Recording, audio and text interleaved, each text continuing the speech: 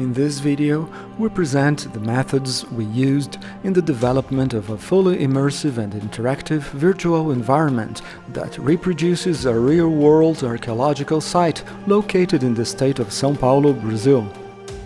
In order to create a realistic 3D space, one that would be useful for archaeological research, we collected data from the physical world using laser scanning and image-based modeling.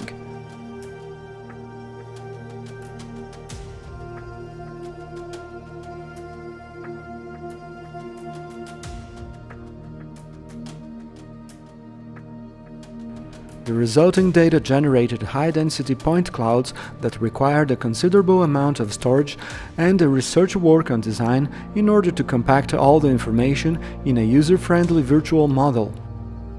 In order to make the exploration of this virtual model as immersive and realistic as possible, with the aesthetical and spatial elements of the original archaeological site, like forms, scales, proportions, perspective, textures, lights and shadows, we decided to allow the user to see the scene through a head-mounted display and to navigate using control devices.